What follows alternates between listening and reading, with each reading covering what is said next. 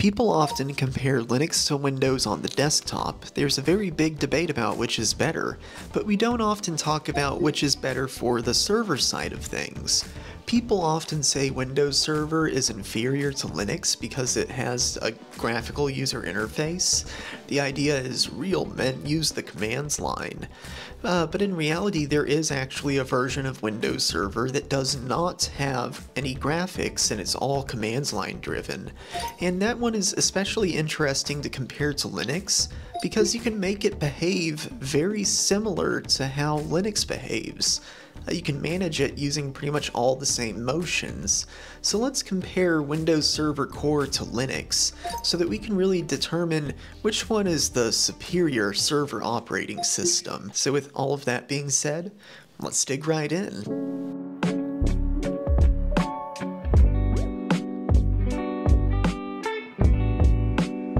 Alright, so what is Windows Server Core? So Windows Server Core is Windows Server, but without the graphical interface. It is 100% driven by the commands line.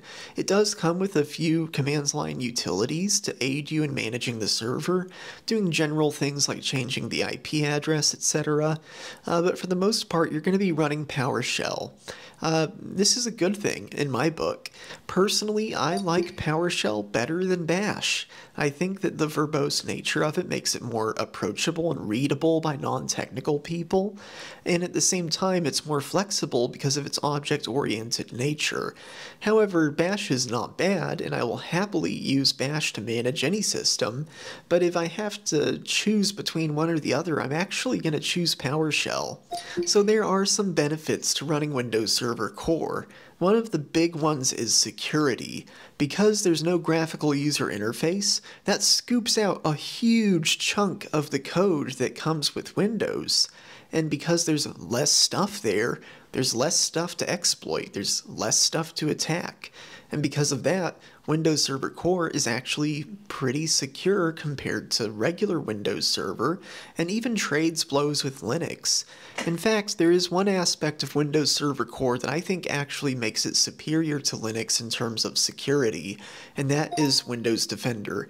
Now, this is not a clear-cut win or lose situation. You see, most Linux distributions come with a mandatory access control system like SE Linux. This prevents unauthorized processes from accessing things they shouldn't, which is really good, and Windows doesn't really have anything like that. On the flip side, Windows has Windows Defender, which is a full-fledged anti-malware antivirus system. Linux doesn't have something like this by default. And so it's not a matter of one being better than the other.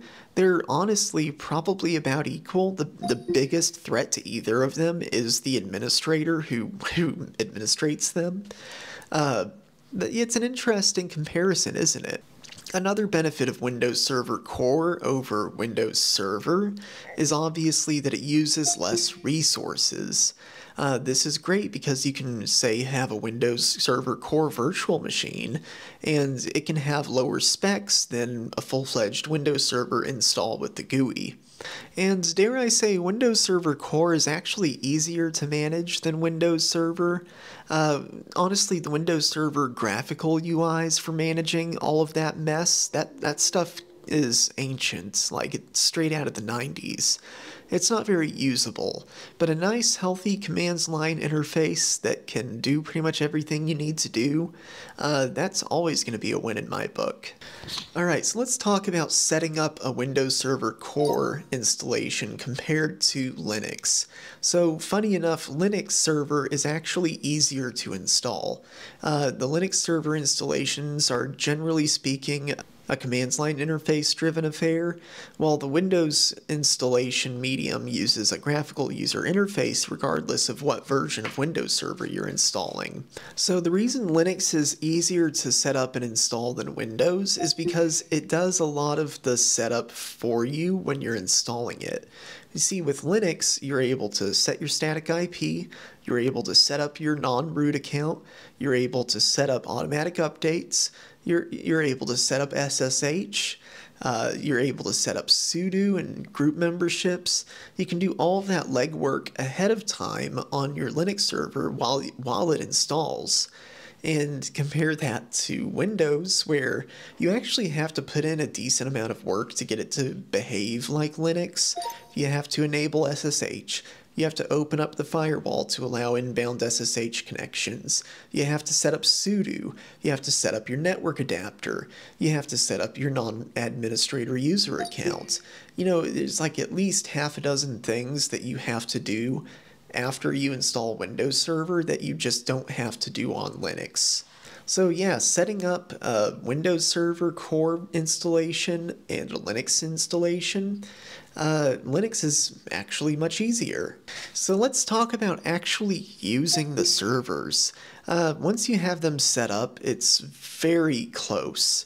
As in, you SSH into it, you run commands on the commands line, you use sudo to elevate your privileges, and it's all very similar. The biggest difference is that you're using PowerShell on one and Bash on the other.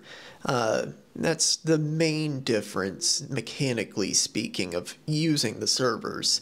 But here's the thing. Linux servers have a lot more software available for them. Now, you might be thinking, hold on, don't most corporations that make software make it for Windows Server? And you'd be right. However, they make it for the graphical version of Windows Server. The library of software you have available in the commands line, the Windows Server core version, you have a much smaller library of software. Like, there's just much less that you can actually run compared to Linux, which has massive numbers of software packages available. Like, when it comes down to the wire, Windows Server Core has less stuff you can do than you can with Linux. Now, this might not be a bad thing, because Windows Server Core does excel at some tasks, specifically the server roles that Microsoft officially supports. Stuff like Active Directory, Windows Server Update services, all of that kind of stuff. You can even do DHCP and DNS if you want to. All of this stuff that Microsoft officially supports is a pretty good use case for Windows Server Core. Unfortunately, though, if you're in a business environment, you're probably at some point going to have to use the graphical version of Windows Server for some third-party vendor software that only works on that. So both Windows Server Core and Linux have graphical web UIs. And the graphical web UIs on Linux are so much better. I'm looking at stuff like Cockpit. Cockpit is a great graphical interface in the web browser for managing your Linux servers. On the Windows side, you have Windows Admin Center. And Windows Admin Center is a slow, bloated, laggy, crappy, buggy mess. It's a piece of shit. I don't use it. I don't recommend it. It's pointless. It's too slow. The good part about it is that it's using PowerShell in the background. That's part of why it's so slow, though. But because it's using PowerShell, you can actually get it to spit out the commands and show you what commands it's running, which helps you build scripts to automate that kind of stuff in the future. That's pretty cool. I'd love to see something like that in Cockpit.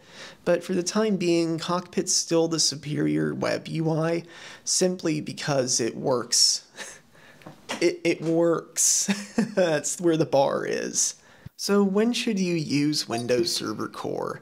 Essentially, when you have something Microsoft environment-wise, that's when it makes sense to use Windows Server Core.